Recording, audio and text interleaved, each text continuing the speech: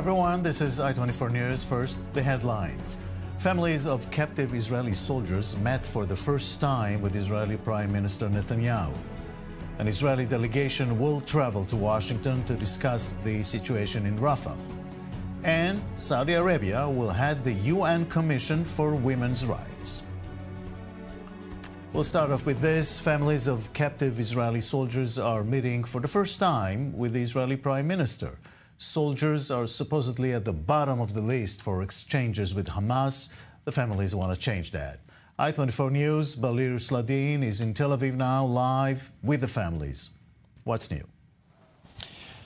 Yes, we are from Hostage Square here, and we've heard the comments after the meeting that Benjamin Netanyahu, the Prime Minister, held with the families of the male Israeli soldiers held in captivity in Gaza. And he is saying, and he is assuring them actually, that Israel will free every single hostage in Gaza, just like it did when it freed 123 hostages until now. He said that Israel is preparing for an invasion of Rafah, for operation in Rafah, the southern city in Gaza, and he's saying that only with military pressure will there be the possibility of a release of the hostages, including these male soldiers. He's also saying, interestingly, that Israel is holding strategic Hamas assets. As he's saying it, we are not sure what he means by strategic assets belong to Hamas, but apparently he means that the north of Gaza, the military presence there and the military occupation of this part of this tribe is, of course, a strategic asset that Israel holds from Hamas. Maybe that's what he means by strategic assets that belong to Hamas, and for holding that, Israel is, of course, that thing will help Israel release the hostages, including the male soldiers. The families themselves earlier today held a press conference in a recruiting office in Tal HaShomer here beside Tel Aviv. They said that they were silent for 174 days, but they are breaking the silence right now. They are saying that no minister has ever talked to them during these 174 days, and they're bleeding from Prime Minister Benjamin Netanyahu, and they're saying that you have the commitment is yours to free all of the hostages, including our sons from Hamas's captivity. They, of course, know that this category of male Israeli soldiers is apparently with the quote-unquote the highest price for Israel. The last time that Israel exchanged an Israeli soldier, it did that a decade ago, Gilad Shalit, for 1,017 Palestinian prisoners from Israeli jails. Among them was Hamas's leader in Gaza, Yahya Sinwar. So apparently this is the hardest category to be released, and that's what the families know, of course, and they are demanding from the Prime Minister to know what Israel is willing to do, which thing Israel is willing to offer in order to release their sons from Hamas's captivity. And the Prime Minister is assuring them that they are working to release all of them, including the male soldier, as he's saying it. All right. Thank you very much, Balir, from Tel Aviv. Here in the studio, Danny Ayalon, ambassador, former Israeli ambassador to Washington. Good evening, Danny. Good evening, Jacob. Well, Prime Minister Netanyahu can offer only words to these families, and they need more. Well, absolutely. Unfortunately, as your reporter just advised us, the soldiers, are at the end of the list. And they are the ones who probably suffer the most. And the brunt of the Hamas attack was against them and their bases, as well as, of course, the communities in the south.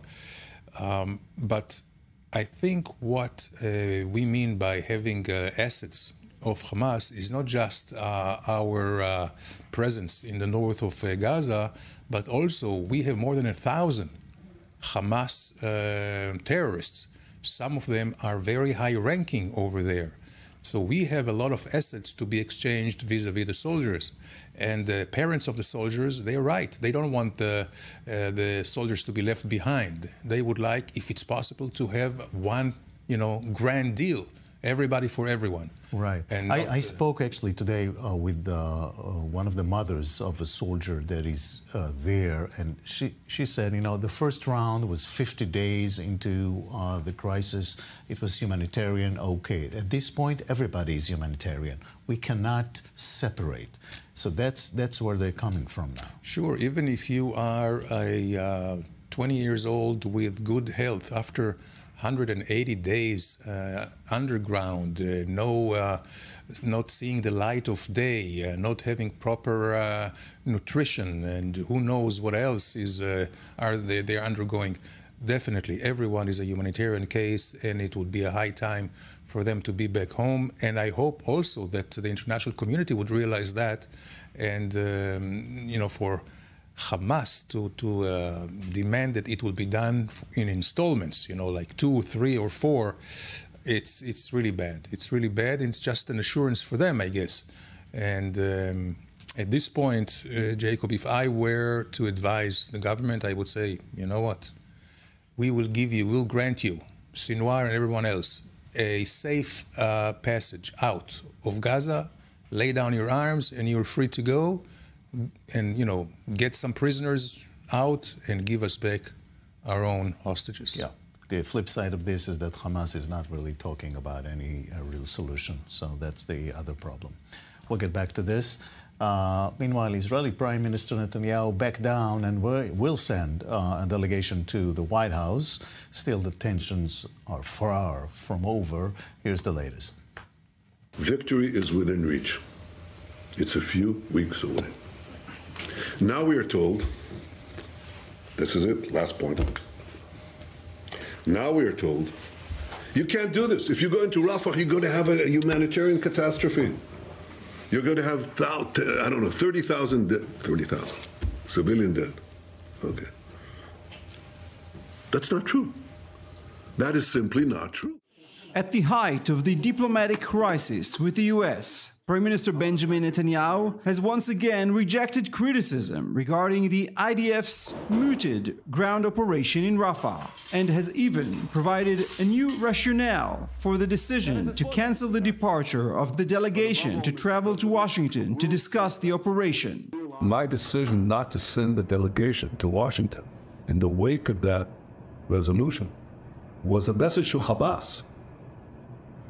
It was a message, first and foremost, to Hamas: don't bet on this pressure, it's not going to work. Whether Hamas was impressed by the message or not is an open point. After a jingle-jangle of denials, the White House confirms that the Israeli delegation will go to Washington after all, in order to calm the fear of a humanitarian disaster should the IDF enter southern Gaza. The Prime Minister's office has agreed to reschedule the meeting dedicated to Rafah. So we're now working with them to find a convenient date that's obviously going to work for both sides. But his office has agreed to reschedule that meeting that would be dedicated to Rafah, which is a good thing. But against the background of this crisis, there is a growing fear in Jerusalem of a domino effect that will damage support from other countries. With the increase of international pressure to end the war in Gaza, the understanding in Jerusalem is also increasing. Israel does not have the time to fight unnecessary battles. So, Daniel Alon, former ambassador to Washington, what is the state of affairs? Well, it seems like there's no other way to go around the United States, our best friend and ally, and I think Netanyahu was right to back down and send the delegation because, with all due respect to the international community, to UN Security Council and their resolutions, we only have to mind the United States.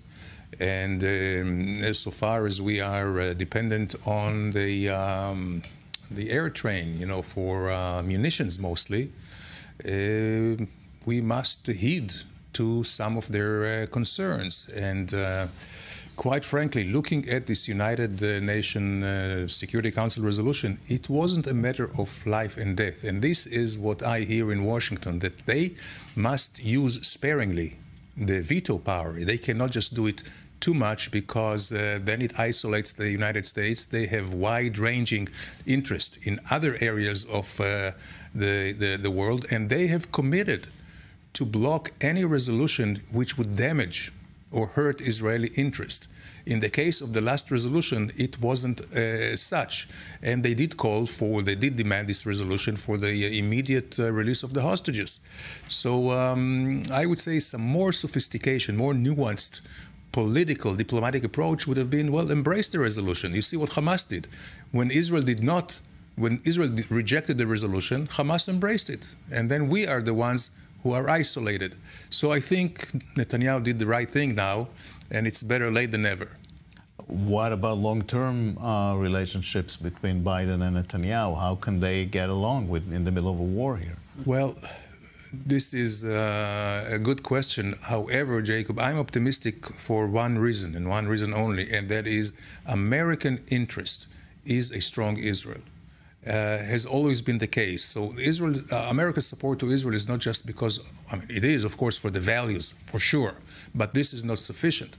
Also because of the interest, because a strong Israel can actually bring about stability in the region. Certainly it needs now much more severely than before the 7th of October. So the U.S. will continue to support Israel.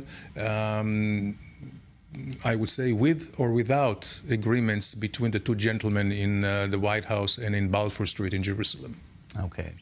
Meanwhile, Israel keeps pushing back its threat to invade Rafah with growing skepticism on whether it eventually will. Haitham Hassanan is with us now to talk about this. Good evening to you. Thanks for having me, Jacob. In your assessment, where are we now on the hostage negotiations between the United States, Qatar, Egypt, Israel, and Hamas? Unfortunately, there is no foreseen progress yet. The Cairo and Doha talks did not lead to anything. Both Egypt and Qatar cannot control Hamas. And instead, Hamas, yesterday, its leaders went to visit Tehran. It was like telling both the Arab mediators, the Egyptians and the Qataris, that they have another regional ally who will give them more options on the negotiation table. Apparently, Hamas seems to care about one thing: survive the current war, declare victory, even if this will come at the expense of Gazan civilians and Israeli hostages. Israeli government claims that Hamas holds Rafah, and the only way to fight it is to go in. Is there any understanding of that in Egypt, in your mind? At the beginning of the conflict, Cairo didn't believe that Israel could take care or get rid of Hamas. President Sisi famously said that his government had a track record in dealing with militia groups, and it took years to get rid of them. Over time, this started to change, and we start to see statements coming from President Sisi himself calling for demilitarization of Gaza. His foreign minister, Sameh Shoukry, just a few months ago also responded to former Israeli minister Tzipi Livni, and he stated that Hamas is out of the Palestinian consensus, which means that Cairo started to see Israel doing progress inside Gaza, and Hamas is weak and irresponsible and has no place at the helm of Palestinian politics anymore.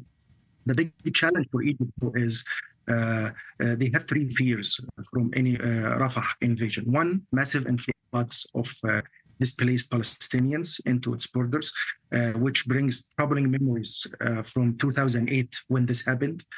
Such scenario, Egypt foresees that it will force its border security officials to use violence against the infiltrating Palestinians. And this will be very embarrassing for Egypt and the Arab world and internationally. What complicates the situation from the Egyptian perspective when it comes to this point, back in 2008, when Palestinians infiltrated the borders, it was due to economic boycott. Nowadays, so they basically went in to buy food and supplies and got back. Nowadays, Egypt foresees that there is nothing to do in Gaza and there is nowhere to live. So if they get into Egyptian territories, they wouldn't be going back.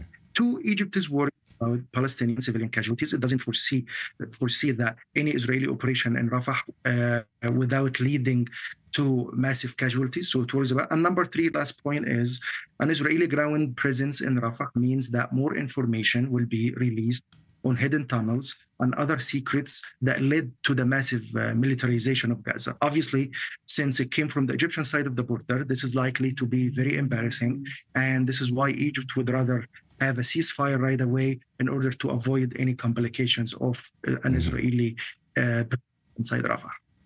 Is Egypt committed not to allow Hamas to go back into power in Gaza? I would argue that, as I argued earlier, at the beginning, this was not the situation because they did not share the belief that the group could be taken out of power or a regime change could happen. But seemingly, as Israel started to progress from one town to another inside Gaza Strip, Egypt started to see that Israel has a strong foothold inside the Strip, and Hamas is not as powerful as depicted itself. And you could see that through the official statements that have been coming from Egyptian officials, and warning Israel from intervening. It changed to the demilitarization. Hamas is out of the political consensus. The Egyptians are trying to find alternative solutions to bring the Palestinian Authority into Gaza. So nowadays, I would argue that they started to believe that Hamas cannot be at the helm of Palestinian politics. All right. Haitham Hassanan, thank you very much for that. Thanks for having me. A Palestinian Islamic Jihad terrorist confesses to raping an Israeli woman in a kibbutz during the Hamas terror attack on October 7th. We're talking about Manar Qassem. He was captured by the IDF earlier this month in Khan Yunis.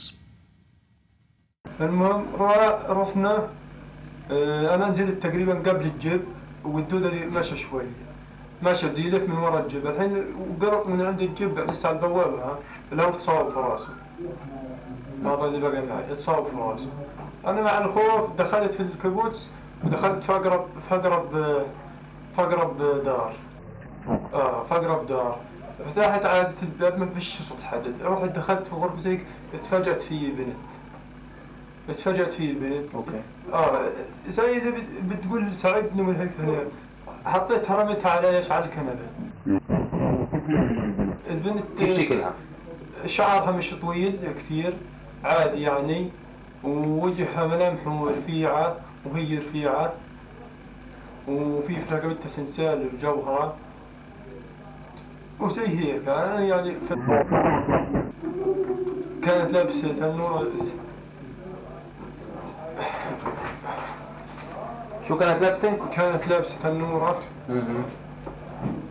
زرقاء وبلوزة بيضاء وشبشب أبيض صندل يعني عملت الحين الشيطان غواني وأخذتها هيك نيمتها وشلحتها لهين وعملت اللي عملته نمت معها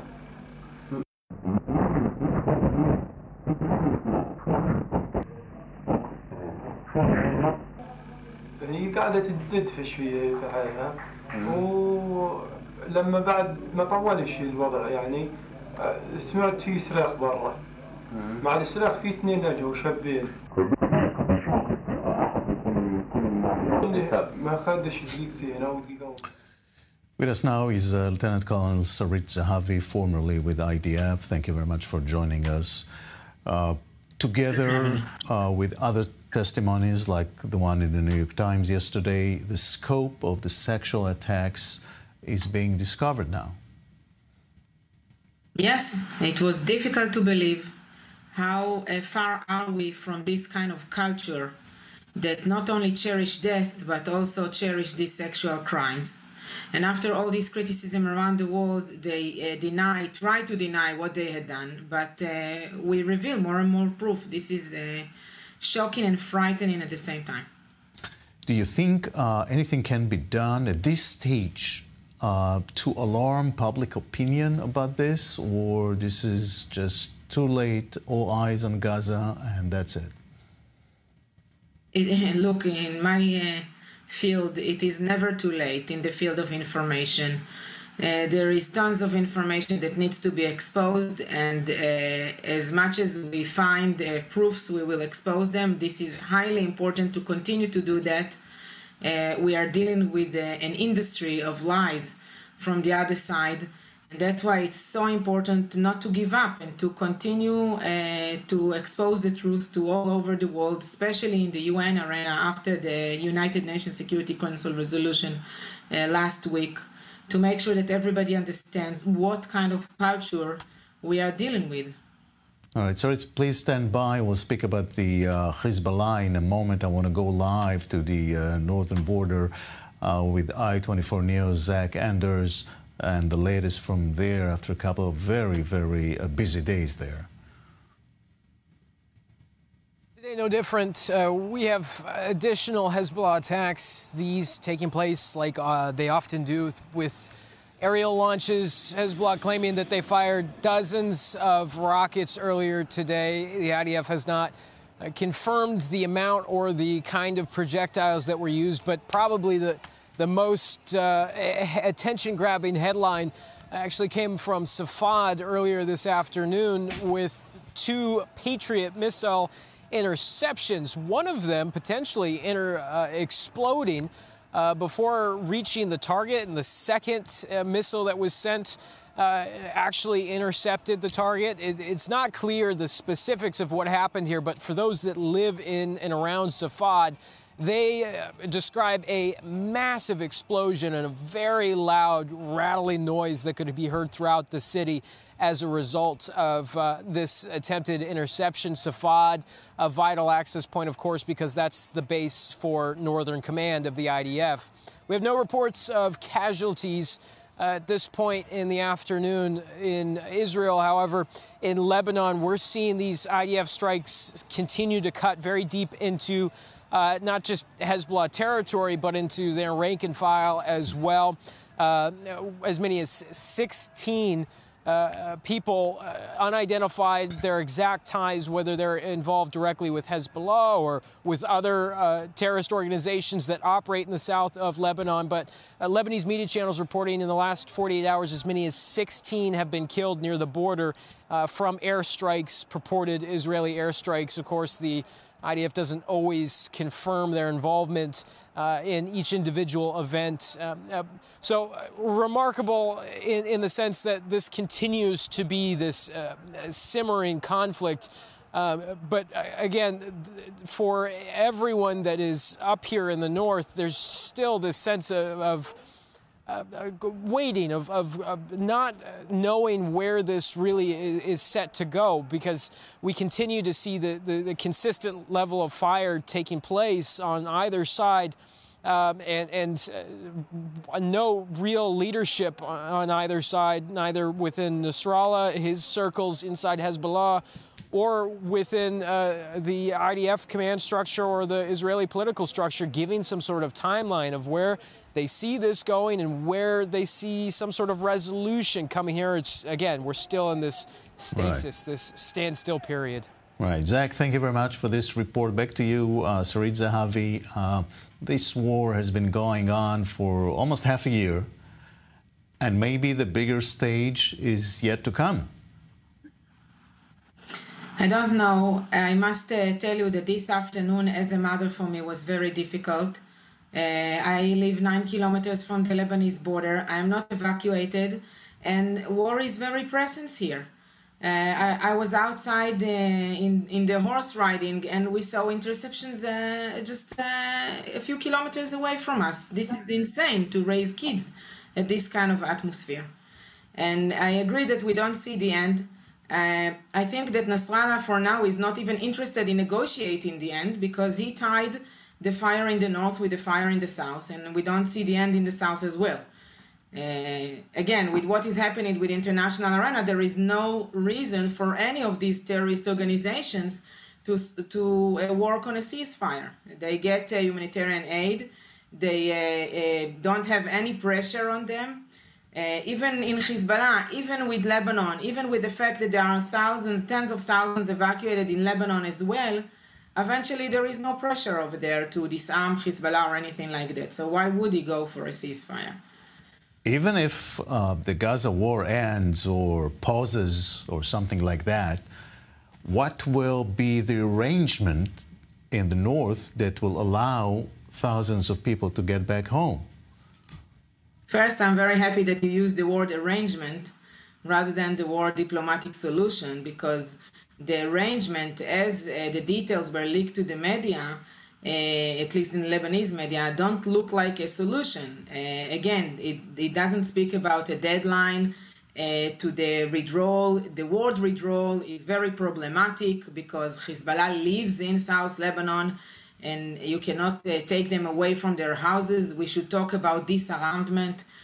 We don't understand what kind of enforcement, what kind of effective enforcement we can talk about, since we've seen in the past 17 years that the UN mechanism and 1701 resolution and the Lebanese army, none of these prevented Hezbollah from military deployment in South Lebanon. So truly, and we don't see the deadline. So without all these terms, I don't see how we are going to feel safe enough to go back to regular lives. And to tell you the truth, I'm very much worried that this is how it's going to end. We will satisfied with the military achievements as they are with the limited activities that IDF is doing now. And IDF published about 4,000 targets that were bombed in Lebanon, which is a very impressive number, but it is clear that once there is a ceasefire, Hezbollah will recover very quickly. And then what? And we will leave it at that. That's a good question. Sarit Zahavi, thank you very much. Thank you. Thank you. We'll take a short break and we'll be right back with more here on I-24 News. Stay tuned.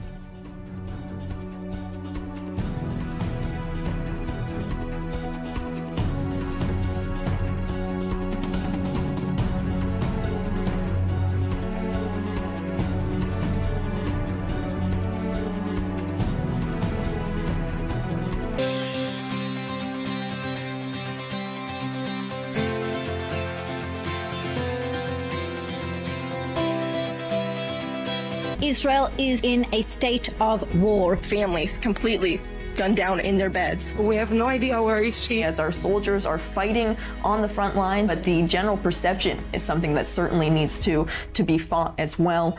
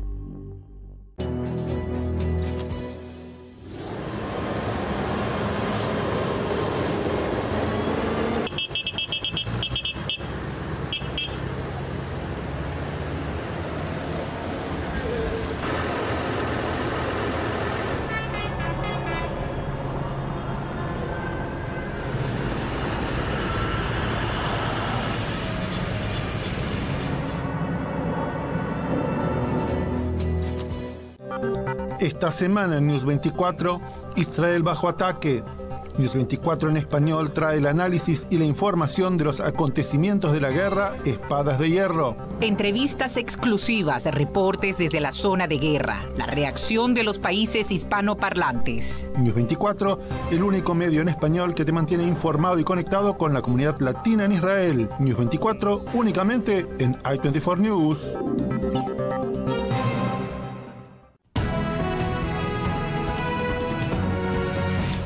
Welcome back. Intense military activity in the West Bank over the past few weeks, as according to the IDF, there is intelligence of planned terrorist attacks. I-24 News' Robert Swift reports. Today, Israeli medics were called out in the West Bank to attend to vehicles struck by gunfire, not for the first time. 2 men received lower limb injuries when the car they were traveling in near the Palestinian city of Jericho was struck by gunfire. Paramedics evacuated a 30-year-old in moderate condition and a 21-year-old with light wounds. A second vehicle, a bus carrying school children, was also attacked, with glass fragments injuring a 13-year-old. Israeli forces flooded the Jordan Valley following the shooting, special forces leading a manhunt. It's believed a single gunman was responsible for the attack, with the 2 adult victims saying they were passing the village of Al-Uja when the shooting started. While Hamas has attempted to further inflame the West Bank through opening an additional front against Israel, this has not happened, at least not on a large scale. But there have been a number of shootings, including long-range attacks against vehicles. These tend to cause fewer casualties, but give the shooter more opportunity to escape after an attack. In a particularly severe example several days ago, an Israeli soldier was killed and 5 others wounded in a protracted shootout with a Palestinian gunman. The shooter, armed with a sniper rifle, triggered the engagement by opening fire on Israeli civilian vehicles and was eventually killed by a helicopter strike. I-24 News' Ariel Oseran is here with us in the studio. Ariel, just the other day, Israel captured arms from Iran into the West Bank. What's the plan there? Well, the plan is, it's not necessarily new. The IRGC mainly, even Imam Ali Khamenei, the supreme leader, has for over a year tried to put the spotlight on the West Bank as the next arena that should erupt. Obviously, that was trying to divert our attention from Gaza, but it doesn't mean that their goal for the West Bank is not true or is not as forceful. And what you mentioned earlier this week, the Shin Bet managed to thwart an Iranian plot that has been ongoing to not only send directions and instructions to terror operatives in the West Bank to carry out attacks against Israelis, but also sending arms, sending weapons, sending money to support this infrastructure. And so earlier this week, the IDF and Shin Bet announcing that they managed to dismantle this network that was run by Iranians also operating from Lebanon. At the end of the day, we see that not only Hamas wants to show the unification of the arenas, the wahdat as-sahat, as they say, of all the different arenas, all the different fronts that Israel is presented against active at one time. It's also something that the Iranians want to see, all the while trying to avert attention from their own issues that are going on there. Ambassador Danny Ayalon, could it be that even before the day after problem in Gaza, Israel would have a today problem in the West Bank? Oh, absolutely. You know that it was reported that Khamenei, which is, as we say, Iran is the head of the snake. So if Iran is the head of the snake, then the head of the snake is Khamenei. And, he is receiving Hania and other Hamas members and Hezbollah, and he has actually, he was telling them that the vulnerable, let's say, soft belly of Israel is from Judea and Samaria, from the West Bank. And hence we see now all their attempt with smuggling all these arms, quite sophisticated, quite advanced ones.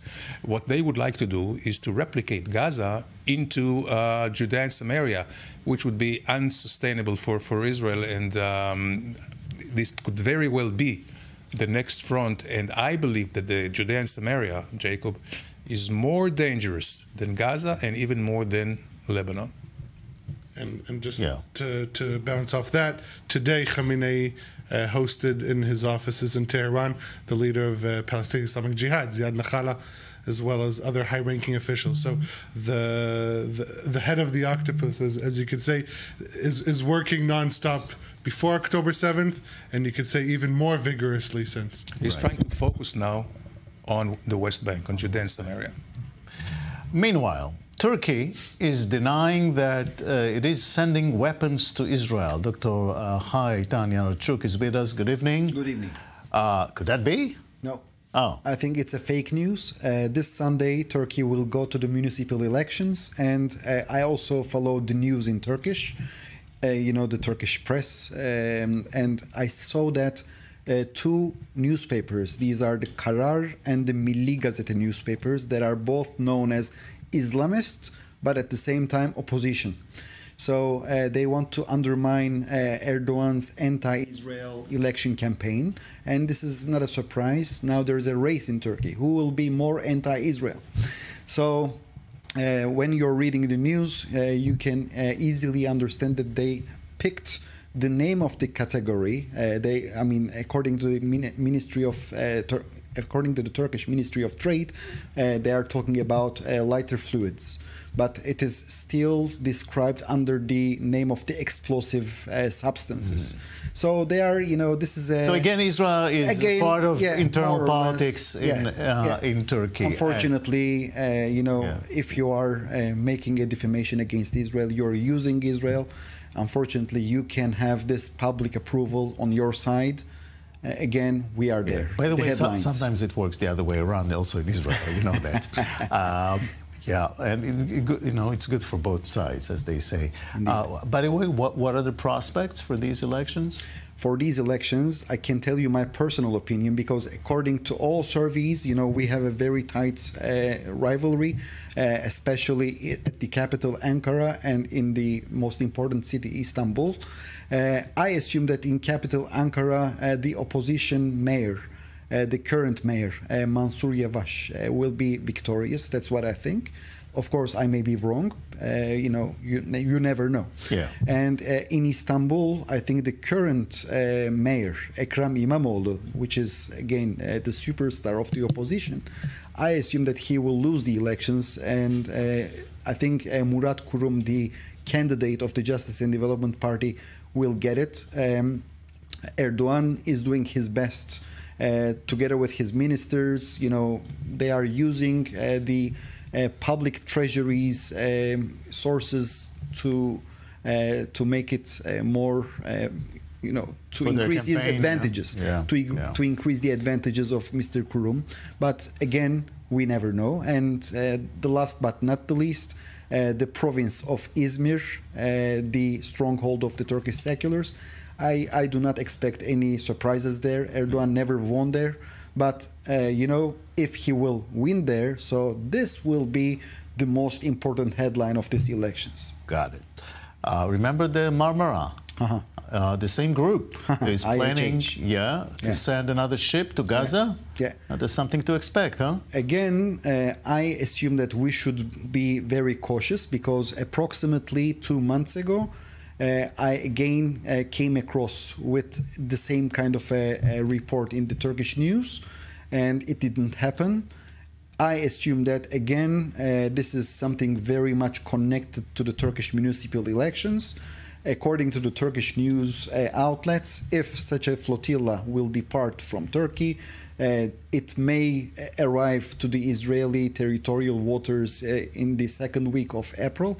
So we have plenty of time. I assume that after the elections, I want to believe that the Turkish administration will not allow this IHH to launch another flotilla, because... But Erdogan promised some help to Gaza, right?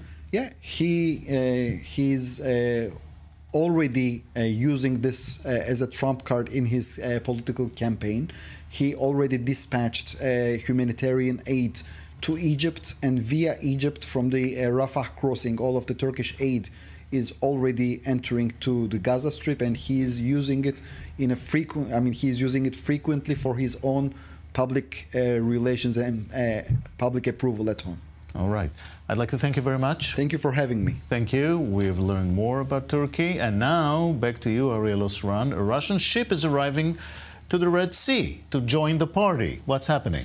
It appears to be the biggest party in the world, not just in the Middle East, going on right now in the Red Sea, with another superpower sending warships there. The Russian Ministry of Defense announcing today that a cruise missile ship as well as another frigate have entered the Bab el-Mandeb Strait and arrived at the Red Sea. Now, the timing is interesting because it was just last week that there were reports that the Russians and Chinese received security guarantees from the Houthis that their ships will be safe, that they won't be targeted. Right. And on Friday, the Kremlin spokesperson Dmitry Peskov was asked about this. Let's take a listen to what his response was to this question. Блумберг вчера писал, что якобы хуситы заверили Россию и Китай, что не будут атаковать их суда в Красном море. Правда ли Россия такие заверения получала? Известно что об этом Кремлю? Нет, ничего не известно, ничего не могу сказать на эту тему. And not only the Red Sea. Not only the Red Sea, we're seeing the encroachment of Russian forces along Israel's volatile fronts, also on the Israel-Syria border. In recent months, we've seen increased Russian activity in building observation posts along the border. So far, since the start of the year, they've built 10 of these observation posts, and 11th is expected to be inaugurated soon. And this raises big questions as to this shift that we've seen in Russian policy regarding the Middle East since October 7th, but specifically regarding Israel. I think there's two explanations to Russia's latest activity. One, regarding the Red Sea. This is, as you said, the biggest party in the world. They have to throw their hat in to be relevant. I mean, even the Netherlands announced that they sent a ship today. How can Russia not be part of it? It's a message to the Americans and the British that that Russian condemnations for their strikes against the Houthis are not going to end only in words, and they're sending their military assets to the region. I think that is a very interesting and I think even alarming development going on there. The second message, I think, is aimed at Jerusalem. Russia does not like, is not favored Israeli, at least statements regarding Russian policy since October 7th, also since the war in Ukraine. Israel has been kind of tiptoeing, but I think the bolstering presence on a volatile border indeed sends a clear message to Israel. Let's see if Israeli leaders will heed that message, which should be heeded on the other side of perhaps reassessing Israel's strategic relations with Russia, given these changes. How do you see this, Ambassador Ayalon? Well, I would say, Jacob, that could be hilarious if Russian ships are being hit by the Houthis. Also, I would say that I don't think that the Russians have too many warships to spare after the Ukrainians take them one by one. So it's more kind of a bravado, trying to show of force, but I'm not sure there is much behind it. We saw the achievements, quote unquote, of the Russian military in the Ukraine, and they are not anything that should be desired. So at this point, I think the Russians are just trying to save face. And as Ariel said, if the US is there, if NATO is there, Russia has to show that they are still one of the world powers, even though they're not. And there are many who will tell you that Russia basically is a third world country, but with one of the largest nuclear arsenals. All right, Ambassador Danny Ayalon, thank you very much. Ariel Osran, I'd appreciate an update. There's breaking news about the Israeli Supreme Court and the draft of the Haredi population. We'll get back to this in a few minutes. But now, an Iranian court has sentenced a police chief in northern Iran to death after he was charged with killing a man during the protests in 2022. We have Camelia Andekabifard with us, editor-in-chief of Independent Persian. Thank you very much for joining us. Also, may I say Happy Persian New Year? Oh, thank you so much. Thank you very much, dear Jacob. Good to be with you, and thanks for the Nowruz greeting. Thank you. Nowruz. Is there any message hidden here in this move by the regime, by the courts? You hinted a correct word. You said a police officer has been charged for killing civilian protesters.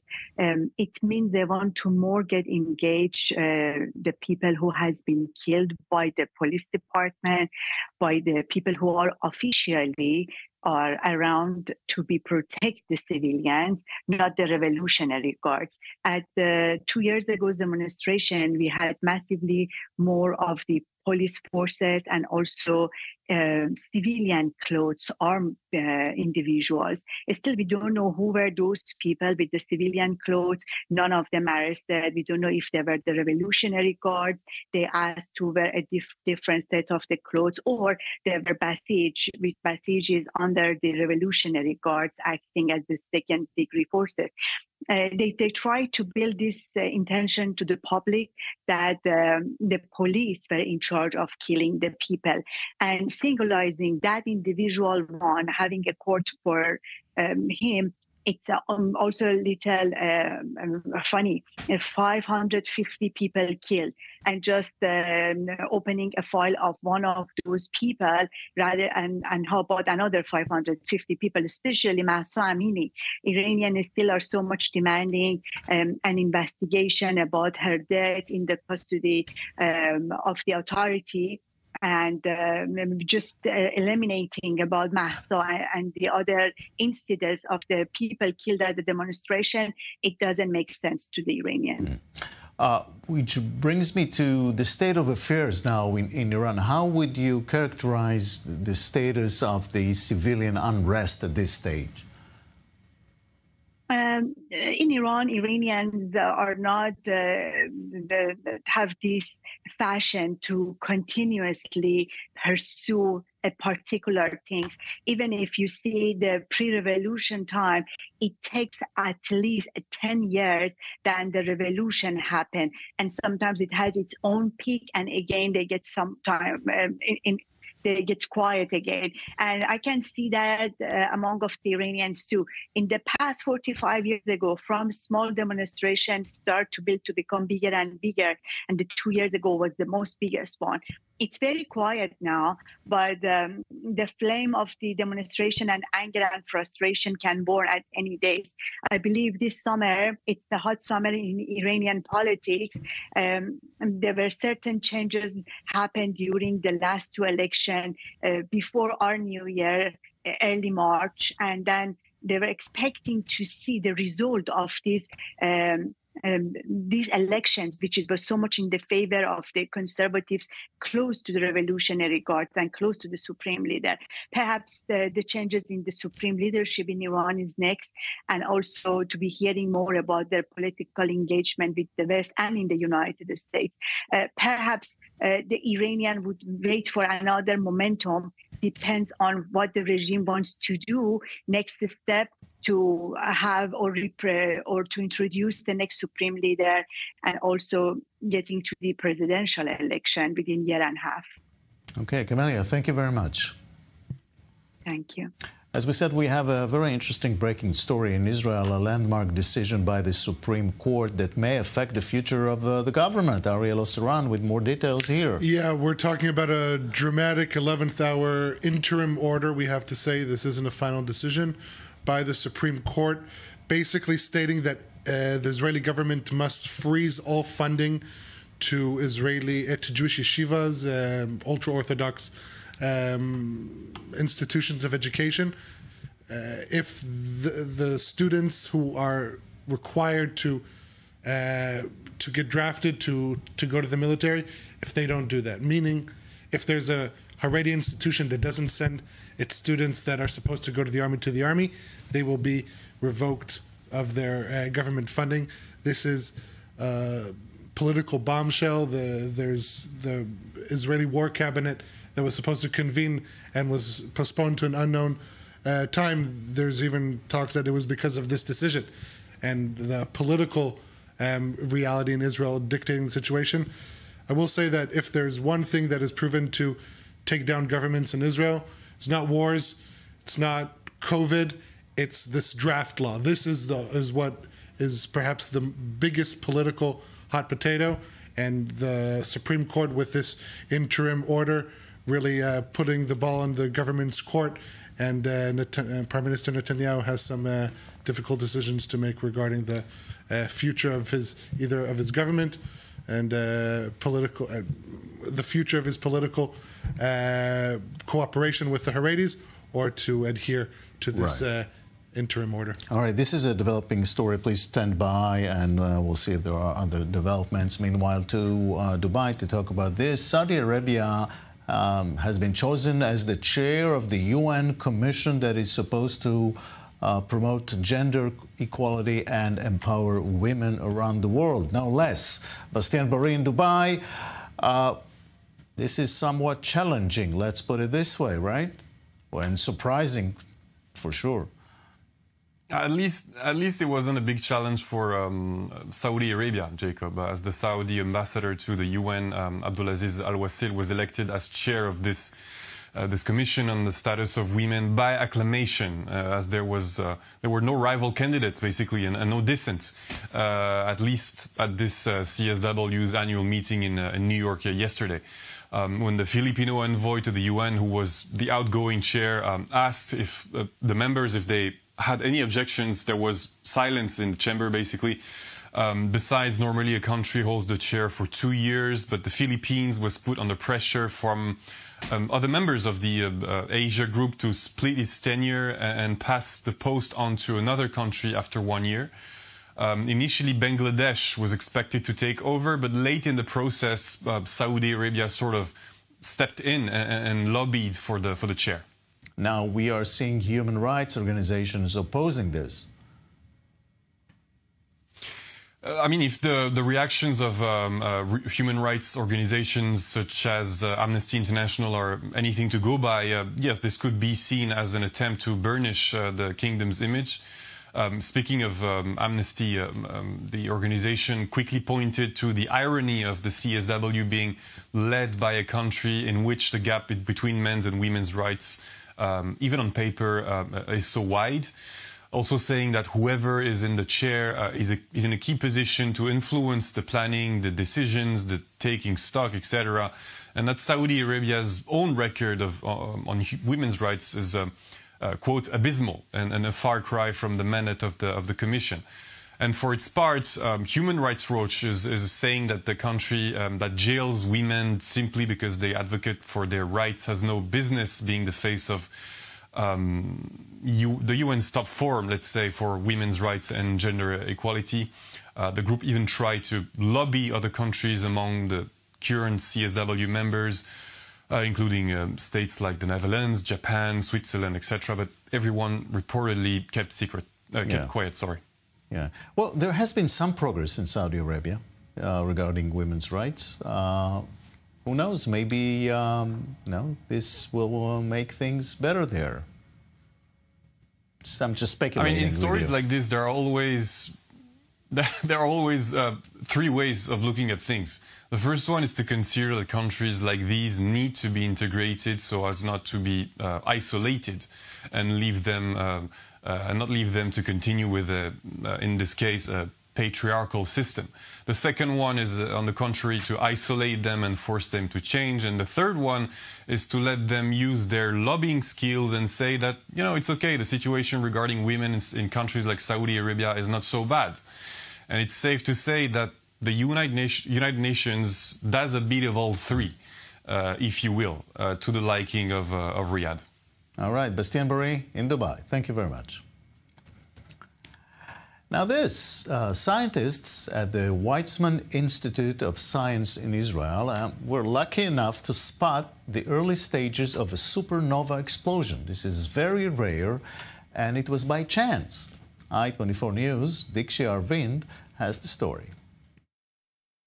A long time ago, in a galaxy far, far away, a large star exploded 20 million years ago, to be exact. The explosion dispersed remnants through space. Over a year ago, the light emitted from the explosion reached Earth. Israeli scientists at the Weizmann Institute were the first to observe the earliest stages of the explosion. So at that night, on the Friday night, after we realized that this is a super interesting and very rare opportunity, he pulled the trigger. We told NASA, this is the time, stop whatever it is you're doing. Hubble stopped whatever it was doing, and turned as quickly as it can to observe our target. And he did it. It was the fastest ever observations of this type that Hubble did.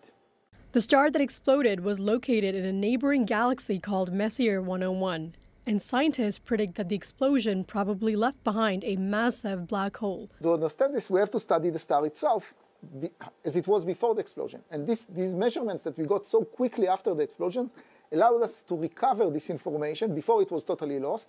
So one of the interesting results from this paper, for example, is that we suspect that after the explosion, a black hole was left behind.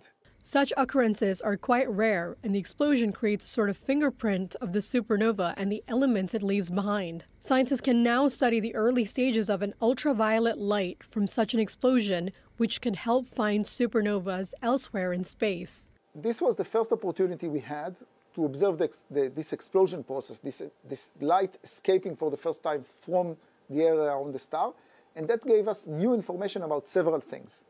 One, we can estimate the properties both of the star and of the material around it as they were before the explosion. In the chaos of cosmic creation, scientists witness a spectacle which will move through space for eons.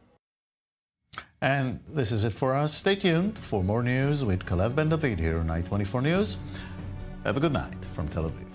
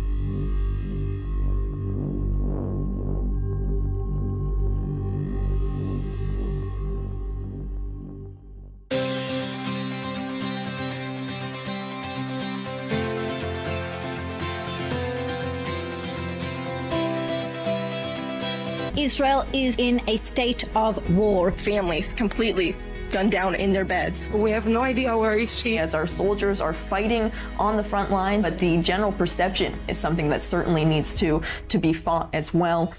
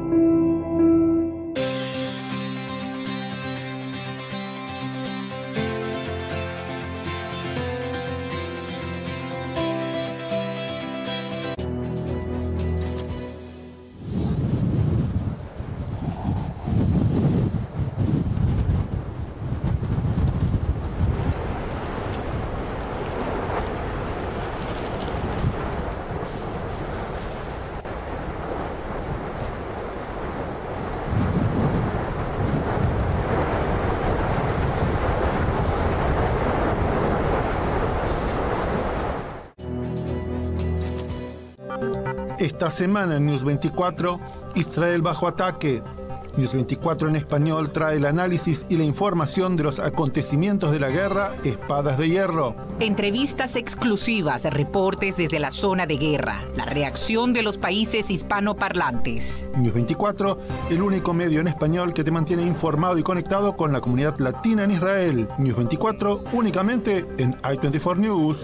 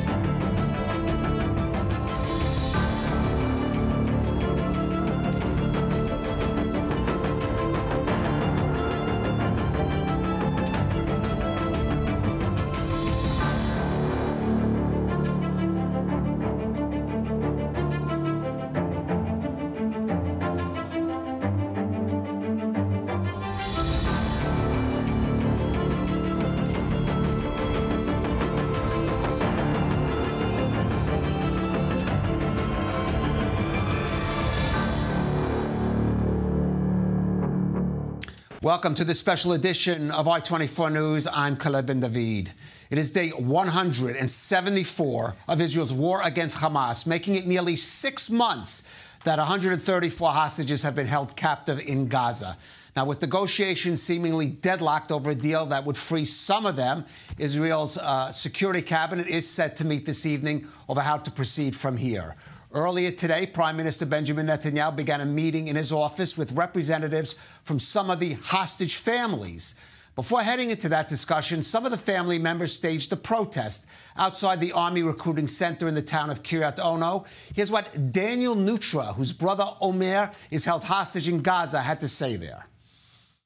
In our meeting, we want to know what the plan is to bring them home, and we want to demand their immediate release now from the Prime Minister. It's been too long, and I need my brother back.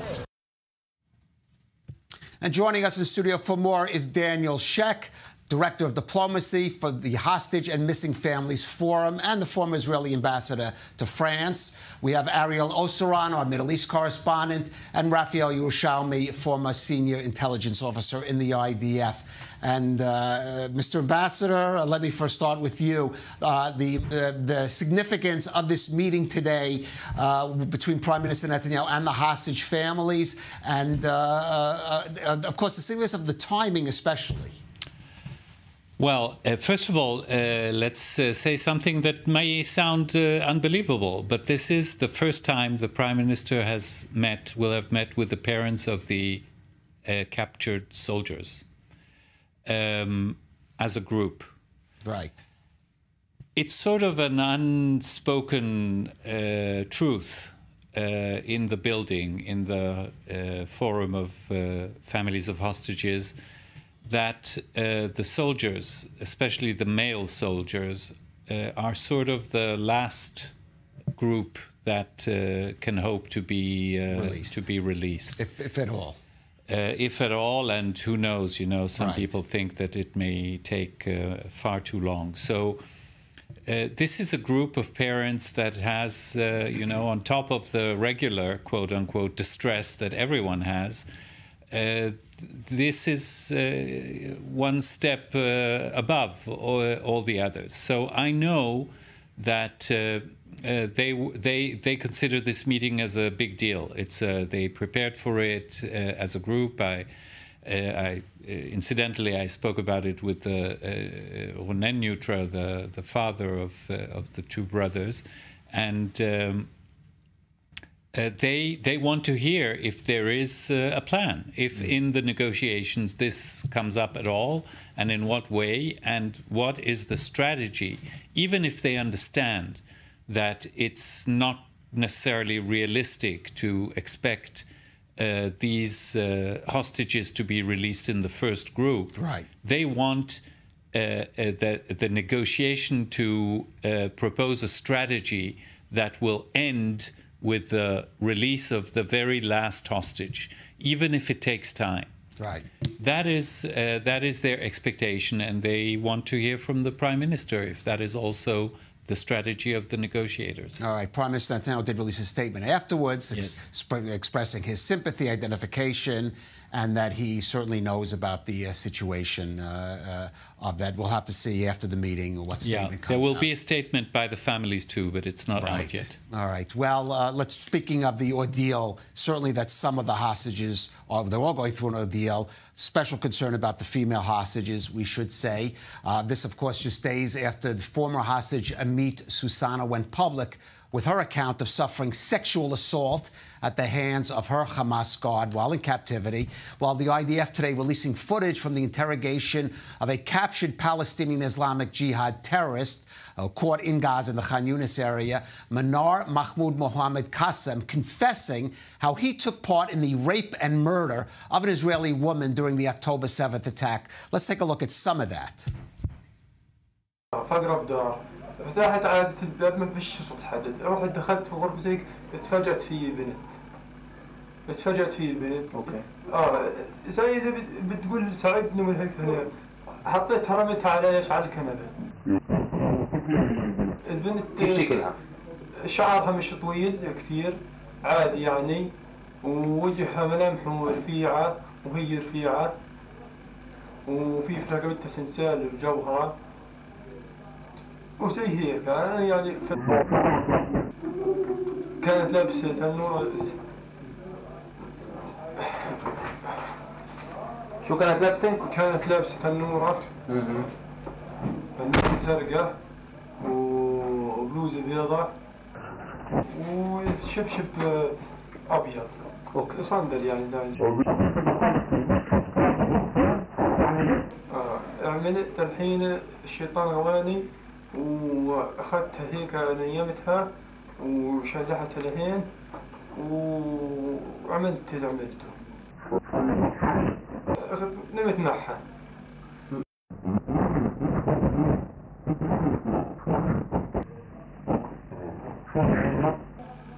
هي قاعدة تدفش في حالها، ولما بعد ما طولش الوضع يعني سمعت في صراخ برا. مع الصراخ في اثنين اجوا شابين. ما خدش دقيقتين او دقيقة ونص، ما لحقناش. في اثنين شباب دخلوا من الباب بقوة، الا صوت الصراخ الحجة. مش عارف هي امها ولا مين هي. شو مين؟ البنت فقلت لابس زهري. زهري. الكلسون زهري والصدر زهري. وبعديها الحين احنا لما سمعنا الصراخ هيك هي قاعدة تلبس وانا قاعد بلبس يعني التمسنا ولا بدخلت الشباب هذول. عليهم كتاب شهداء الاطفال وانا ضل عمودي. وجاية امهم كمان انهم شدوا امها ودخلوها عندها جنبها يعني. صاروا يوصفوا بعض البنت والأم يعني تحليل أنا صارت يوصفها. المهم بعد شوي أنا ضليتني في الغرفة اللي هم ماخذين البنت والمرأة وطلعين على الحزبة. أخذوها وأنا ضليتني إيش لابت في الغرفة. The devil took him. It's hard to watch that. Raphael, we've heard those denials of people that this didn't happen. Others say, oh, it was civilians that didn't. There we have it there. A terrorist from the PIJ admitting and going into great detail about the rape of this woman there on October 7th. Of course, and it took a little while because of the conditions of some of the corpses of the massacres of 7th of October. But we have now all unfortunately, the analysis, medical analysis that prove how many people were actually tortured and raped during those massacres. This is now a legal medical proof that is in the files. We also know, and people should remember, that this horrible use of raping is, of course, first the women, but it includes the men. Includes the men. The men were raped and men were sexually assaulted and mutilated as well. And we should also remember that the Hamas has practiced this kind of rapes and mutilations on Palestinians in the Gaza Strip during the rule that they had in the Gaza Strip. These people, that's how they function, that's how they think. They don't even think, they just don't think twice about it. They will rape you, they will mutilate you, and in their perspective, sexual mutilation, sexual elements are very symbolic of their power over you. They know that it will humiliate the victim even more. It's all calculated, it's all in a very emblematic way, as well as the pure animal instinct that they show. All right, we're going to come back to the issue of the hostages, and of course we're waiting to see if there's something that comes out of the meeting. I just want to move on a bit to northern Israel. It's just a day now after Zahir Bashara was killed by a rocket launch from southern Lebanon at the town of Kiryat Shmona. Today, Hezbollah continued its aerial attacks into northern Israel, damaging a home in the town of Shlomi, starting a fire in the community of Chanita. For more, let's go to Zach Ganders, our correspondent in northern Israel. And Zach, just bring us up to date on the situation, especially these attacks in the last few hours. Yeah, we've been paying close attention to the border tonight, considering the amount of activity that has taken place in the last several days. Hezbollah taking credit for 6 attacks at this point into the night. There are no reports of casualties on the Israeli side. However, some damage, some light damage, it would be categorized in Shlomi, as you mentioned, from earlier attacks. We also see in a couple of places that fires have started today as a result of the falling debris from both the interceptions and from rockets that apparently just fell into the hillside without an interception. It was a very hot day today, and it's expected to get hotter, so that's now a concern that's entering into this, the different factors that are at play here.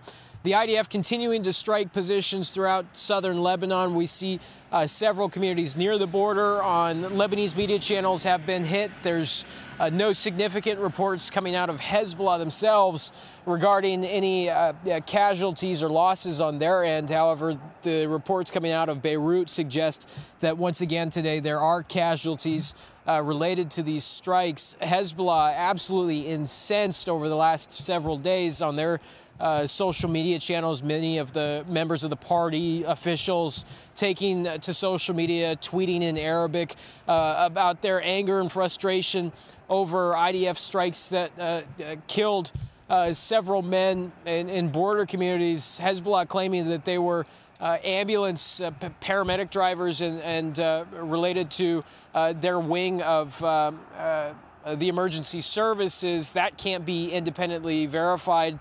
And these are the reports, of course, that are stemming and originated from Hezbollah's claims themselves.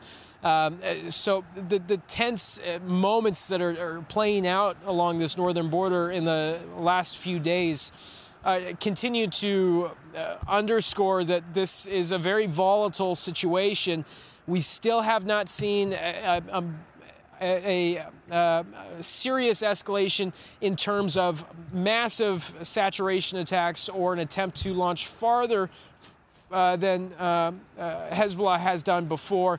Of course, that could change. Keeping an eye on things here as the night continues. Okay, Zach Anders in northern Israel, thank you for that.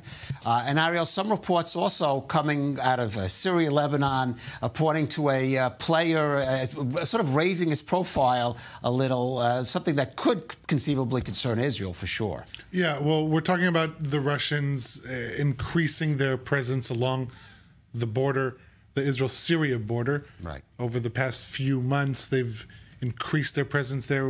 Since the start of the year, they've established at least 10 observation posts along Israel's border with Syria and the Golan Heights. That's a pretty significant number, which raises the question, what is Israel doing about this? How is this affecting the strategic relations between Jerusalem and Moscow? The 11th observation post is expected to be inaugurated soon, and I think if we look at what Russia's trying to achieve here, I think we need to first of all look at the context of Israel-Russia relations, that they've taken a hit since October 7th, with Russia hosting Hamas delegations and really Russia positioning itself in the side of the Iranian axis. But if we also look at what Russia's really one of its greater strategic goals, that's to show that they're still relevant. They see that there's a volatile border that could erupt at any moment, and their increased presence there will improve their starting position regarding trying to play an influential role, because that's at the end of the day. Well, let's talk about increasing their presence, because a pretty dramatic announcement coming from the Russians today about a different theater of this, let's say, larger scale conflict, and that is involving, of course, the Houthi attacks on shipping in the Red Sea. Look, if we're talking about an encroachment by the Russians on one of Israel's boiling fronts, they're also heating up the temperature in the south, with the Russian Ministry of Defense announcing today that a cruise missile warship, as well, in addition to another frigate, have entered the Red Sea through the Bab el-Mandab Strait. That would make the Red Sea the biggest party in the Middle East, if not the world right now, because you have American, British, a whole international coalition of naval forces present in the Red Sea, in addition to Iranian forces and now Russians. And so this is really getting a little tight in the Red Sea, and with more and more actors, it raises the possibility of some sort of eruption there, any miscalculation. This obviously a message to the West that the statements condemning American and British attacks against the Houthis in Yemen are not going to just be limited to words, but now also going into action. It's going to be very interesting to see how this reality in the Red Sea plays out. All right. Well, let's move now back to Israel and take a look at the West Bank, where vehicles traveling there today were fired upon. 3 people wounded in today's attack, including a 13-year-old boy. That's after bullets were fired at cars and school buses traveling along Route 90 in the Jordan Valley. The terrorists remain at large as Israeli security forces conducting a manhunt in the area. More in this report from Robert Swift. Today, Israeli medics were called out in the West Bank to attend to vehicles struck by gunfire, not for the first time. 2 men received lower limb injuries when the car they were traveling in near the Palestinian city of Jericho was struck by gunfire. Paramedics evacuated a 30-year-old in moderate condition and a 21-year-old with light wounds. A second vehicle, a bus carrying school children, was also attacked, with glass fragments injuring a 13-year-old. Israeli forces flooded the Jordan Valley following the shooting, special forces leading a manhunt.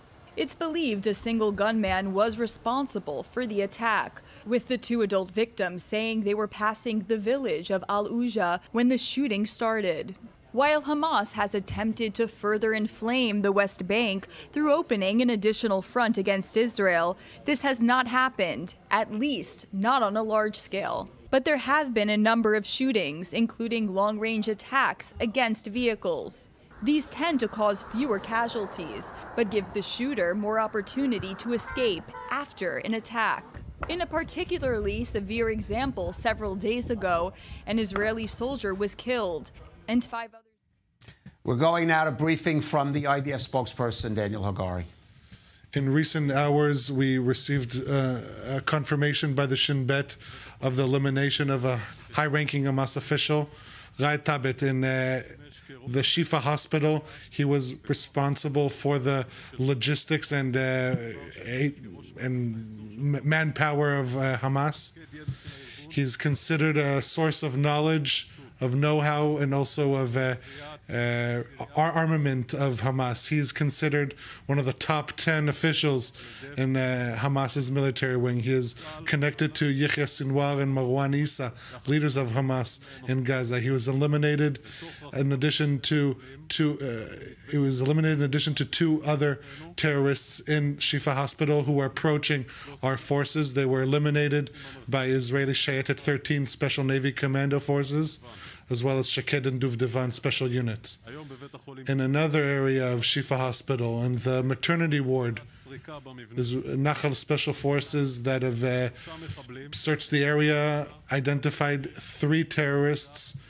There was an ensuing chase, there was a firefight, and the 3 terrorists were eliminated. We're still looking into their identity, and we will share the information once we have it all. The determination of Shin Bet and IDF forces to operate in Shifa Hospital based on pinpoint intelligence has proven itself. We have reached senior officials, and we will reach additional senior officials. Yesterday, during an interrogation taking place in Shifa Hospital, we interrogated a Hamas terrorist, and he led us to a spot where long-range missiles were placed. Israeli forces, IDF forces, identified the launchers and destroyed them. In Shifa Hospital, there were 1,250 people when we cordoned the area. There are currently 350 patients and medical staff there, in addition to at least 900 Hamas and PIJ terror suspects.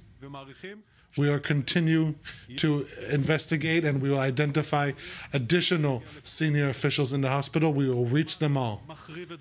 Hamas is destroying the hospital, responsible for its destruction, fights from within the departments, is hurting the different wards, and the hospital is damaged as a result of Hamas activity.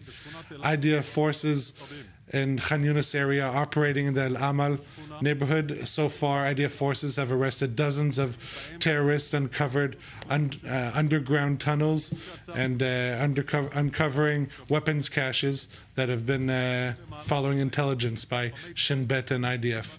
Overnight, Israeli forces destroyed an underground tunnel of about just over 1.5 miles long that connected North and South Gaza. During the fighting in the Gaza Strip, this tunnel has been used by the terrorists, and we destroyed it with over 30 tons of explosives. In the Jordan Valley, in the early morning hours, a terrorist opened fire towards Israeli vehicles, including a student bus. As a result of the fire of the shooting, 3 Israelis were injured, including a 13-year-old. Israeli forces launched a manhunt to find a terrorist. We are going to continue to hunt him down until we find him.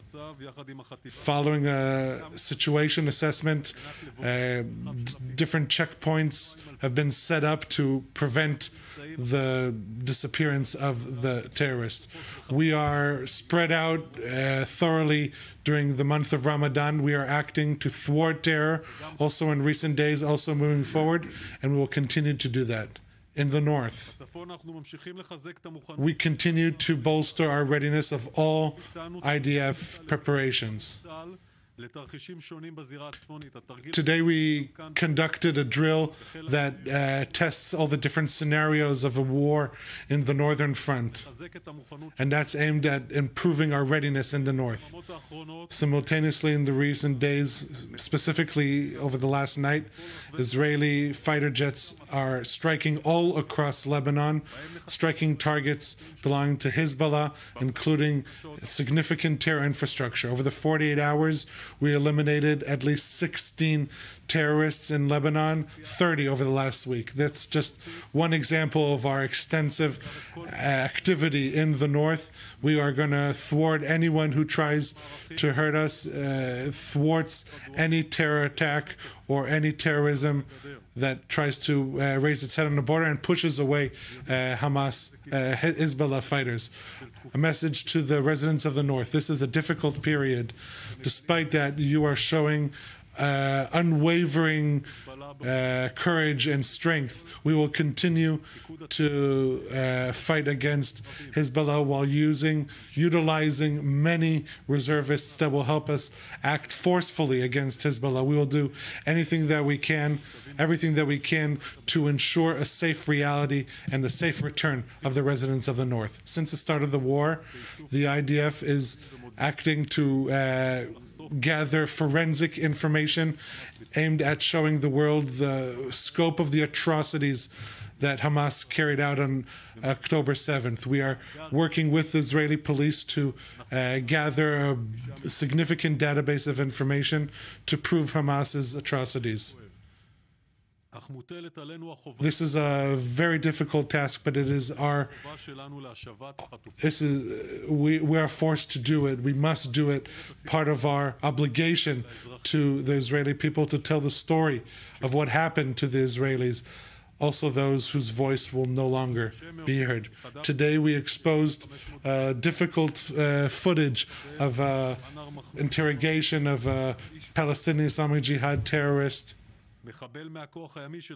from their naval forces of the PIJ that took part in the October 7th onslaught. Qasem, the terrorist, acknowledged in his own voice how he raped an Israeli woman, how he brutally raped her, and how he later shot an Israeli civilian.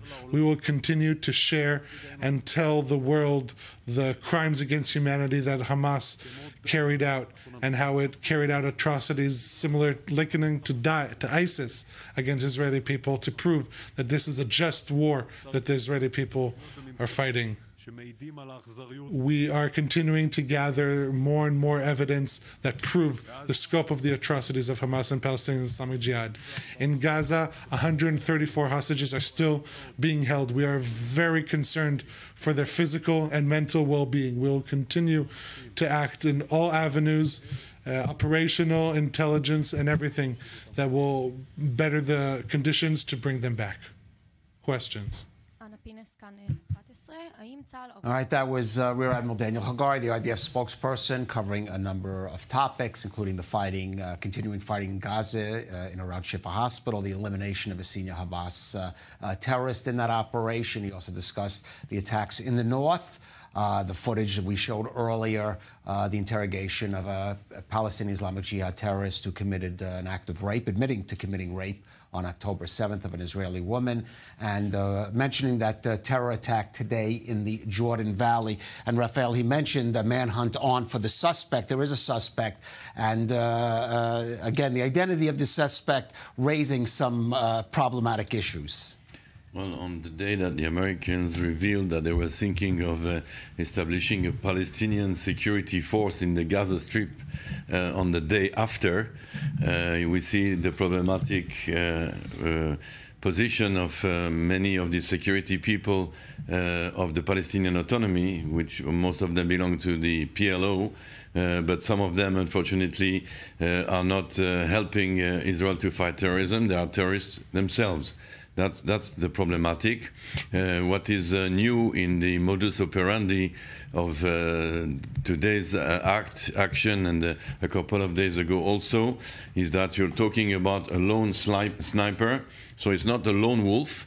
It's a very trained and very well-equipped terrorist, not just a civilian going out on a spree with a knife or a pair of scissors, but somebody who is belonging to security forces, who is well-equipped, who knows how to operate as a sniper, who can shoot from a distance or attack with a long-range gun, and then escape very easily, meaning they have prepared, in both cases and today as well, their escape route.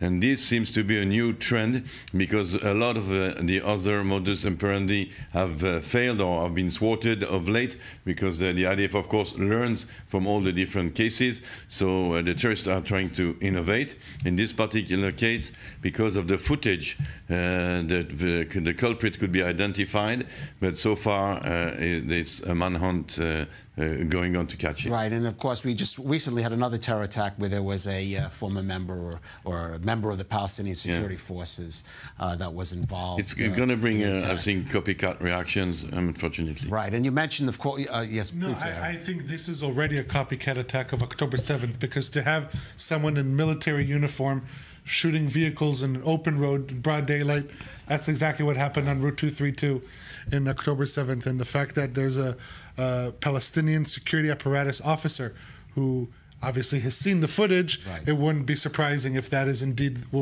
the intent, to have a copycat attack inspired by the October 7th onslaught. Now, you mentioned the U.S. role in trying to set up a reformed, so-called reformed Palestinian Authority security forces. The role of the Palestinian Authority is one of the tensions, the current tensions between the Biden administration and the Netanyahu government over the future course of both the Gaza war and the day after in Gaza.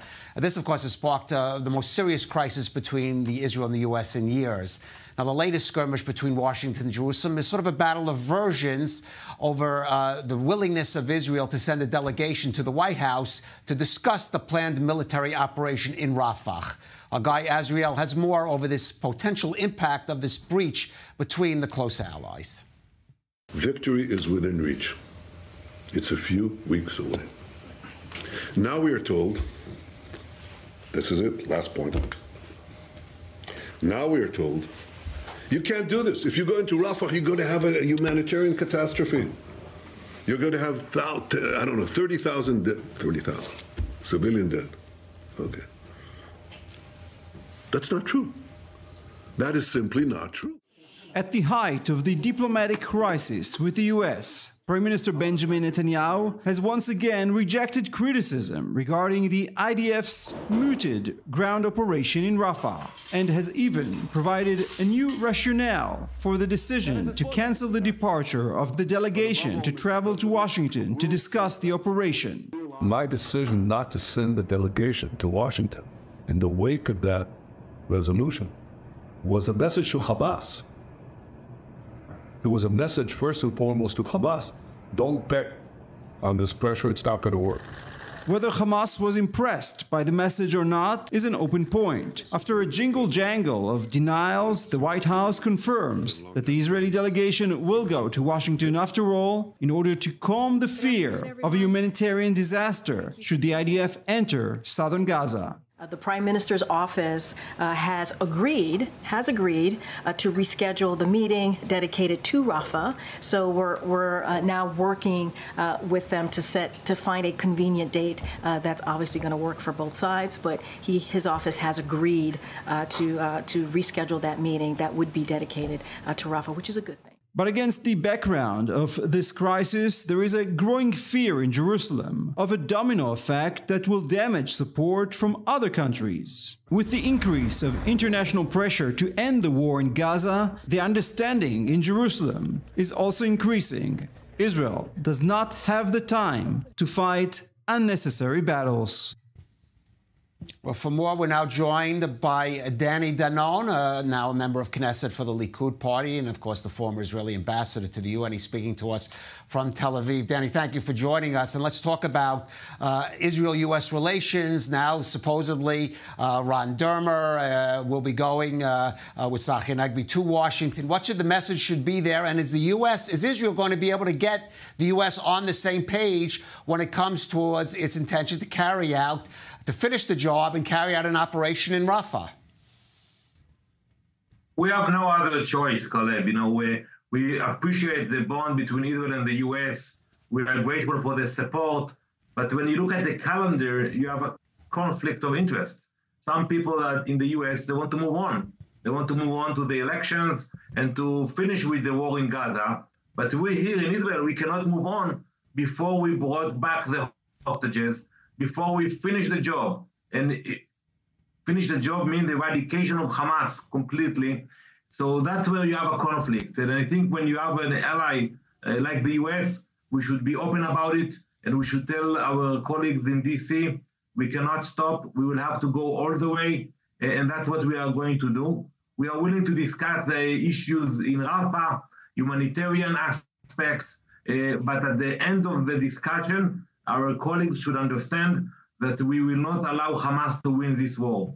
It will be like the US in World War II, invading Europe, paying a heavy price, but before getting to Berlin, getting Hitler and his leadership, stop the war and say, that's it, we're going back to the US. That's not how you win a war. All right. Well, the U.S. position is that it doesn't come out and said not to invade Gaza, just there has to be some consideration. How do you say, you were at the United Nations, you represented Israel there. Israel getting a blow at the UN from the U.S. this past week. How serious do you assess it? There are some who are saying that the Netanyahu government is making too much of that U.S. abstention. That was unfortunate. You know, it reminded me of 2016. When I was in the Security Council, where President Obama pushed a resolution against Israel, and the same idea of abstention. It's not a real abstention. Basically, the U.S. allowed the resolution to pass.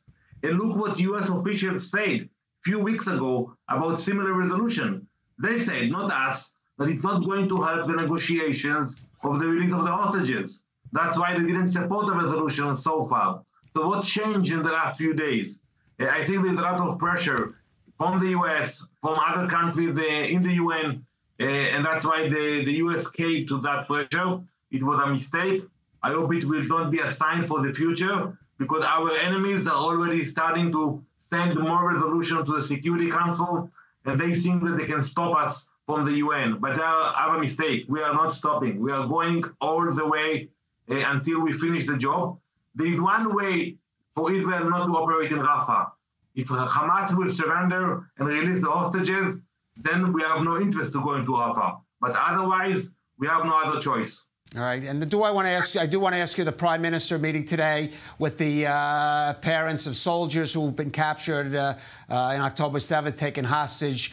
They're demanding more action. It's unclear, different interpretations about whether there's any flexibility at all in Hamas's demands.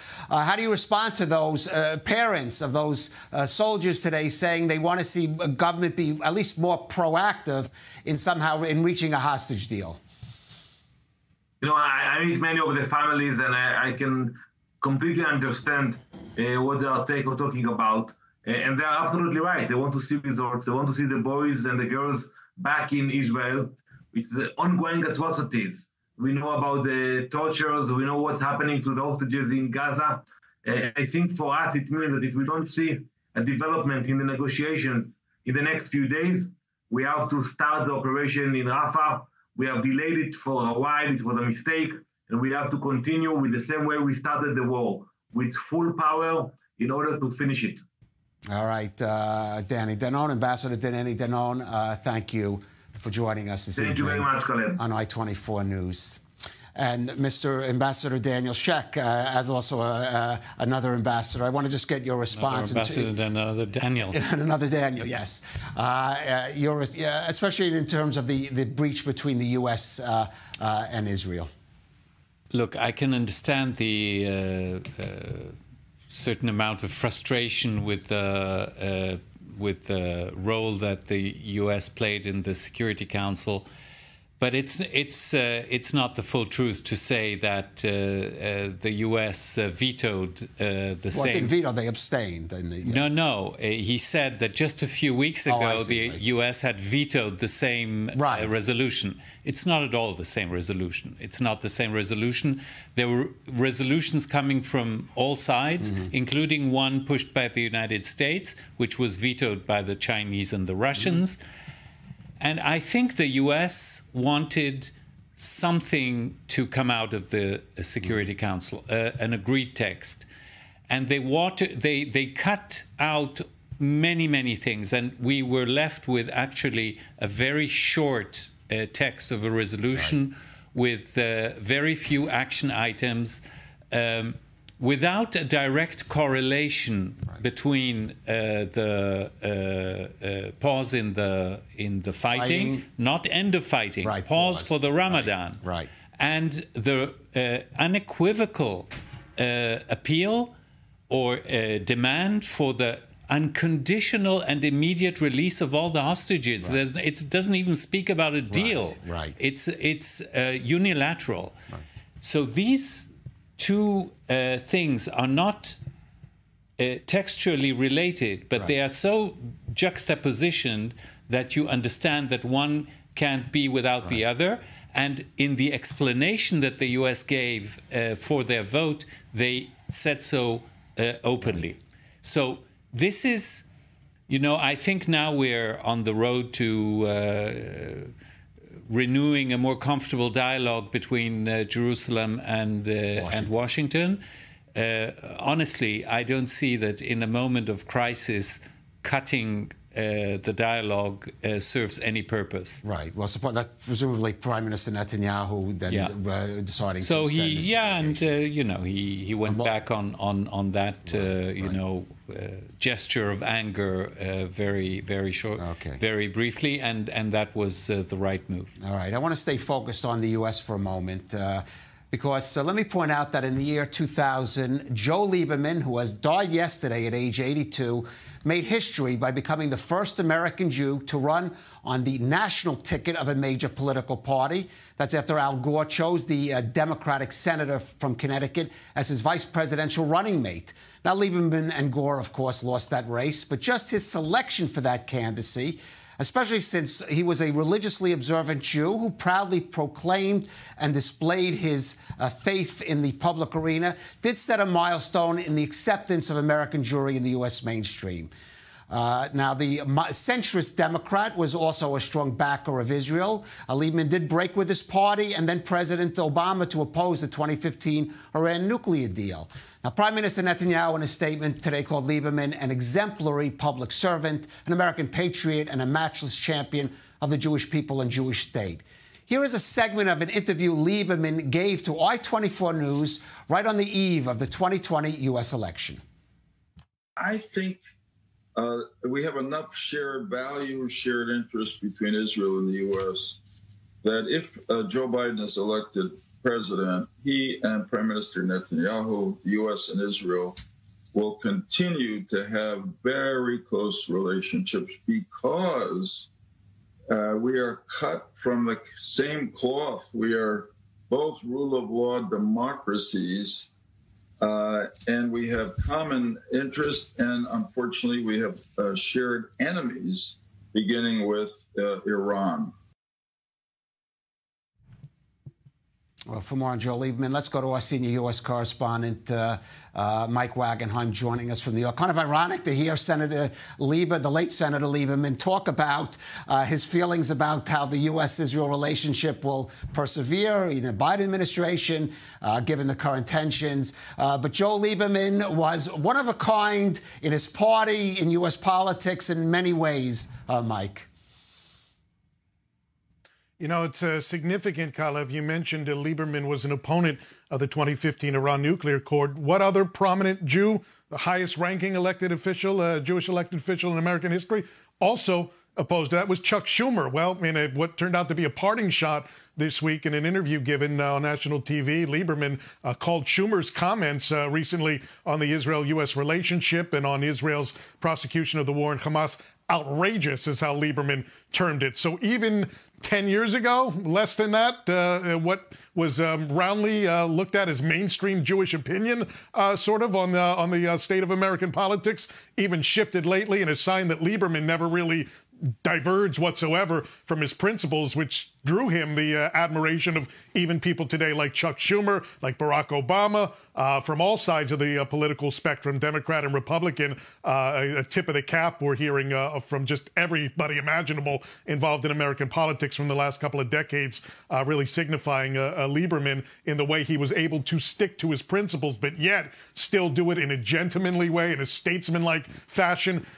Just something that's been lost in American politics. Everybody going for the soundbite nowadays. Everybody everybody in a me, look at me fashion. Lieberman was able to get it done in the Senate. He was able to champion what he thought were priorities. He was able to shift and shepherd them through the Senate, and yet was able to do it in a dignified way. And I think a lot of people in American politics that are looked upon very highly see Lieberman's passing as sort of a passing in American politics of the way things used to be done in a quiet but efficient manner. Meanwhile, for Lieberman, just the paramount Jew, an Orthodox Jew that made it further than anybody else has in that realm, I'm not really sure if we're going to see another like him. I mean, things have turned so much in the way that any Jew is viewed right now in American life and American politics. It's become so much harder at this point for somebody like a Lieberman to make a mark, to climb the ladder, to be looked upon as somebody who can have a positive impact with anti-Semitism just raining down now left and right. So in a lot of ways, his passing is a passing of sort of the pinnacle of American Jewry, especially within the political realm. Right. I just add, Mike, if you look at both, I would say certain elements, not mainstream, but certain elements in both the Democratic and Republican parties that are maybe fringe but so significant, you wonder if either of those parties would put especially a proud and out Jew like Joe Lieberman on a national ticket in the near future. You have to wonder about that. But let's just appreciate Joseph Lieberman for what he was, a politician and a mensch and a friend of Israel and the Jewish people. May his memory be a blessing. Mike Wagenheim, thank you for that. Let's stay focused for a minute on the U.S., especially on American campuses, where Jewish students or any supporter of Israel is increasingly finding themselves subjects of continuous hostility and harassment, both verbal, in some cases even physical. Now, long before the current wave of Jew baiting erupted following October 7th, the organization Stand With Us has been fighting anti-Semitism in American educational institutions, conducting leadership training and educational programs on hundreds of college campuses, high schools and middle schools, building support for Israel and combating Jew hatred. And joining us in studio now is the co-founder and CEO of Stand With Us, Roz Rothstein. Roz, thank you for joining us in studio. Thank you for having me. Pleasure to have you here. We've had you by distance before. Before we get started on U.S. campuses, let's just maybe a word about Joe Lieberman, someone who was so publicly and proudly spoke about his Jewishness, and again, in the current atmosphere, one has to wonder if how that would fare either in American politics or in the public sphere. It's a tragic loss. I met him a couple of times. He was always pro-Israel and had such a beautiful perspective on the Jewish people, the state of Israel, his wife Hadassah. It's a terrible loss. Right. It really is. Well, let's talk about the issue of the campuses, because Stand With Us, as I said, I think 2000 it was founded, or 2001, and has been really fighting this fight, even say well before it almost became a public issue. So how do you assess the current situation now for Jewish students, or certainly those that identify as such openly or are openly supportive of Israel, their situation on a lot of these campuses? It certainly was bubbling up since 2001. It's not a great big surprise that after October 7th, it just really exploded on far too many campuses. The students are complaining that they feel that they have to check their Zionism or their Judaism at the door in order to be accepted, that many things are happening that are discriminatory, actually discriminatory. Stand With Us has legal help for students, not just support for their ability to convey how they feel about Israel and be proud of their Judaism and proud of their Zionism, but also when, teachers, when their professors or student groups on campus, like Students for Justice in Palestine, cross the line into discriminatory behavior, and the administration at those campuses doesn't do anything about it. you know, we may get involved and it may be actionable. Give us a specific example. And I think you began from Los Angeles, or you're from that area, but the state of California, especially the area around Berkeley, has been particularly a hotbed of this. So maybe give us a sense on a specific campus how that may operate. There are a few cases already that we have filed, and so I can be specific there. George Washington University, for example, Washington, D.C. A professor was actually discriminating against her Jewish and Israeli students. The students told the administration. The administration did nothing, and actually went back to the professor and informed her. And so matters got worse. And so the students came to us, and we actually filed a complaint with the Department of Education. There are a few cases like that where we filed complaints on behalf of the students. And Middlebury is another university. In Vermont, I believe.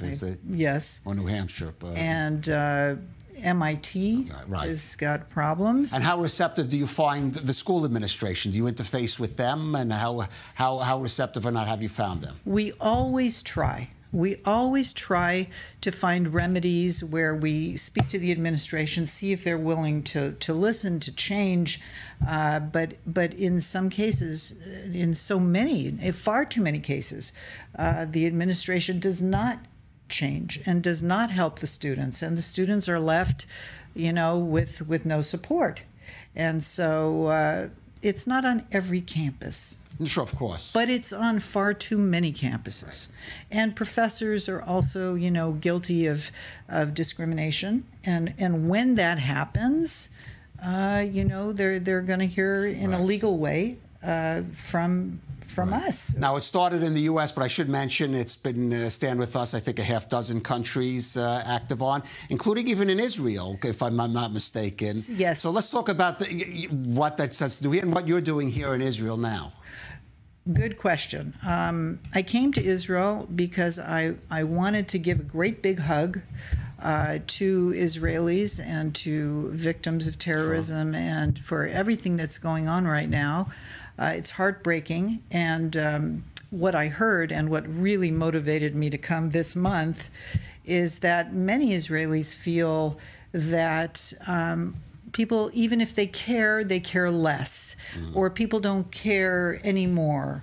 Or, you know, the comments that many of our staff are receiving is, you know, you mean people still think about us? You mean people still care about us? And I want to say that, yes, they do, very much so. And people like me and people around the world connected to Stand With Us. And by the way, we're on 6 continents now. Okay. So we have grown a lot. Right. Okay. We care so deeply. We've actually had 1.5 billion interactions on our social media platforms. I mean, it's big, and I wanted to convey that, and that's really why I'm here, seeing, you know, people who have lost members of their families, who have survived the atrocities of October 7th, who are displaced. You know, that's why I'm here. All right. Roz Rothstein, co-founder, CEO of Stand With Us, an organization that was well ahead of the trend, unfortunately, one might say. Unfortunately. But certainly you have your work cut out for you more than ever. Roz, thank you for joining us. Thank you so much for having me. Thank you. Well, let's bring the focus back to Israel now and take up the question of whether the ultra-Orthodox religious sector, called in Hebrew the Haredim, should receive a full exemption from Israel's mandatory military draft. Now, this has been a long debate, a debate of long simmering controversy. But since October 7th and the pressing demand for more manpower in the IDF, it's become a critical political issue. Today, the government requested more time from the Supreme Court to resolve the matter, but there are no easy solutions for Prime Minister Netanyahu. His own defense minister says he won't support extending the service period for regular Army and reservist troops unless the whole government supports a solution to the Haredi enlistment issue. Benny Gantz, member of the War Cabinet, insisting the ultra-Orthodox must agree to serve in the Army some way. He today released a statement saying, quote, We tried to explain after October 7th, the ultra-Orthodox society must understand that something has changed. We have the opportunity for a historical correction, which will strengthen us now in the war.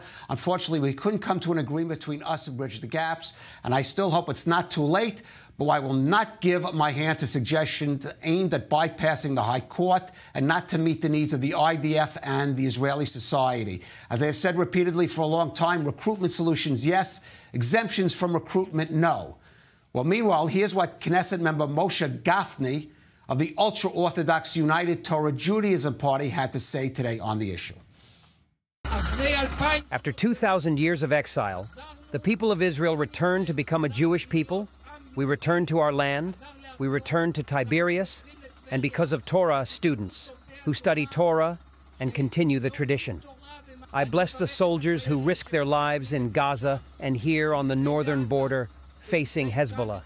I pray with all the people of Israel that they return home safe and sound, but without Torah students we have no future, and so we have to safeguard them. Raphael, a former officer in the IDF.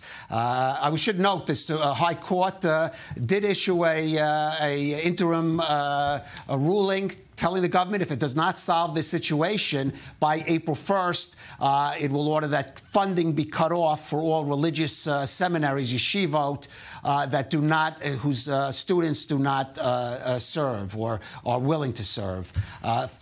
The question is how the government gets out of it and what it should be doing. First of all, the Israeli government has shown tonight by postponing the meeting of the cabinet that is more interested in its own survival, political survival, than in the security of the country. The problem of whether or not to enlist religious Torah-studying people is not a political problem, not a moral problem. It's a real security issue. We are short of soldiers. We need everybody to help to join the army. It's not normal that only part of the Israeli citizens should bear the burden. So that's an absolute security need. Political and religious things left aside. We must remember that out of the 60,000 so-called Torah studying people that are involved, more than 30,000 are not studying Torah at all. It's a trick. It's a trick to escape the military. It's a trick to avoid working, not just avoiding the military. And I will remind very humbly that the biggest mitzvah that a Jew can perform as a Jew is defending the land, the Holy Land of Israel, and the Israeli and the Jewish people. All right. I just want to quickly go back to Daniel Sheck. There's some comment from that meeting. Yeah, so the meeting ended and the families spoke up. The bottom line is that they were disappointed by the meeting. They had heard nothing new, and they pointed out to him, especially Ruby Chen, the father of Itai Chen, who was declared dead, unfortunately, just a while ago.